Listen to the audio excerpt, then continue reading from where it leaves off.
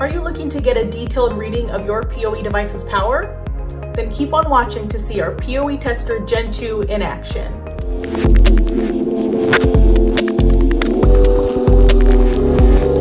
Today's video comes as another request from some of our subscribers. We read the comments about seeing a more detailed application video for the PoE-Tester Gen 2 and thought it was a great idea. So in today's video, I'll go over how to use each function of the Gen 2 tester and hopefully answer some of y'all's questions. Let's jump on in. I'll start with an unboxing.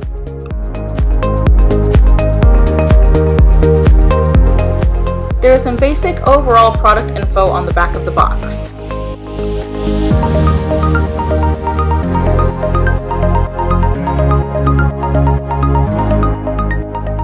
Once you open it up, the first thing you should notice is the manual.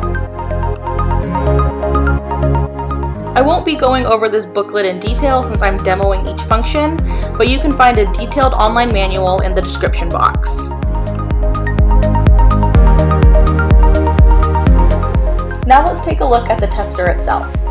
You'll notice the LCD screen in the middle, a spot labeled PoE, a spot labeled DC, with each corresponding port. A female RJ45 for input PoE, and a female 5.5 by 2.1mm barrel for input DC voltage. And on the bottom we have another female RJ45 port and another female DC barrel, which is for your load side or your powered PoE device. Notice the ergonomic grip as well that can fit easily into your hand with comfort. On the back of the tester you'll notice Simulate PoE Device with an option for on and off. I'll go over this function later in the video, but this is an important feature for the tester.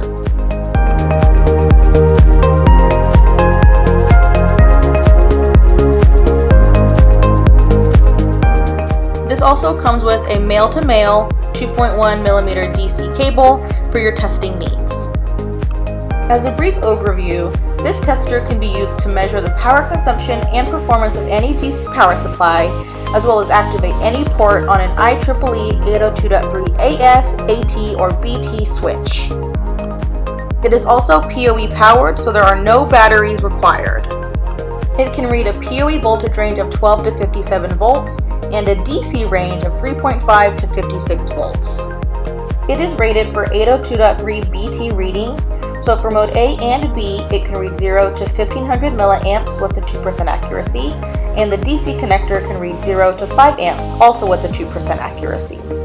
When testing mode A, this Gen 2 can detect both polarity types. However, if using reverse mode B, you will need additional cable accessories. To demonstrate a power supply reading, I'll be using 24 volts DC. Once you connect your power supply to an AC outlet, simply connect the male DC barrel into the DC port on the source side or the top of the tester.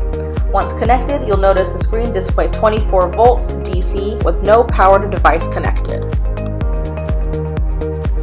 To look at the power draw, simply connect your powered device into the load side of the tester and notice the screen start to scroll with the wattage and amperage your device is pulling. To test a different range, I'll do a 56 volt DC power supply. You'll notice again that once we connect the power supply, the screen turns on showing 56 volts is available with no powered device. Then as soon as we connect our load, the power consumption is displayed.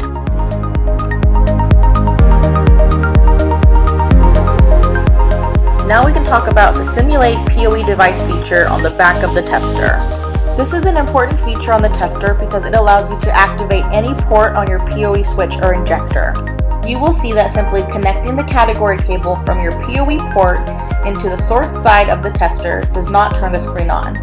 However, if we flip the Simulate PoE Device toggle on, which activates the negotiation, the AT4 injector then recognizes the tester as a PoE powered device and displays the voltage available.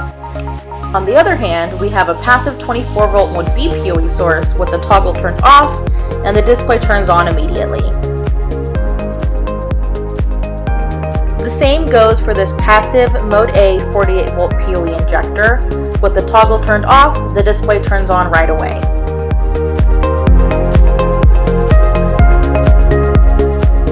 Now I'm going to demonstrate how the tester can be used to test 802.3 BT power. To demonstrate this, I'll use one of our high-powered PoE splitters. This can output 12 volts DC up to 72 watts. It accepts 802.3 BT or PoE++ power input. For my power sourcing equipment today, I'm going to use a GBTS-10-8-55V 370W PoE switch. This is one of our PoE switches that can support 802.3 BT power for up to 8 devices. It supports either pre-standard UPoE or 802.3 BT devices. There is a toggle depending on which type of power you're testing. So you have UPoE or 802.3 BT. For today's purposes, I want to make sure I switch it over to 802.3 BT power. To begin, we want to make sure that we turn the Simulate PoE device toggle on. Then you'll just connect the cable coming from whichever PoE port you're testing into the source side of the tester and wait for the tester to power on.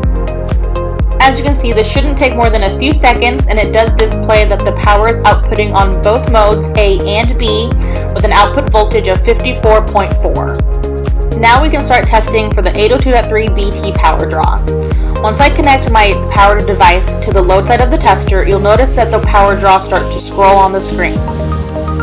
One important feature to note when using this Gen 2 tester for 802.3 BT testing is that in order to test up to PoE++ power, you'll want to make sure the Simulate PoE device toggle is turned off so that the tester is in passive mode. As I slowly increase the load from our 12-volt high-powered splitter, you'll notice that the wattage draw on the PoE tester increases as well. I stopped the power draw at about 62 watts to stay within the capacity of our load cell tester, but you can see that the Gen 2 tester kept a steady reading as the current draw increased. That does it for today, everyone, but thank you so much for watching. If you want to see more videos like this, let us know by giving it a thumbs up and subscribing to our channel. Interested in other types of videos? Leave us a comment on what you'd rather see. Don't forget to follow us on our other channels too. We post to LinkedIn, Facebook, Twitter, Instagram, and now Reddit. Check out our PoE Connect thread and join the conversation. See y'all next time.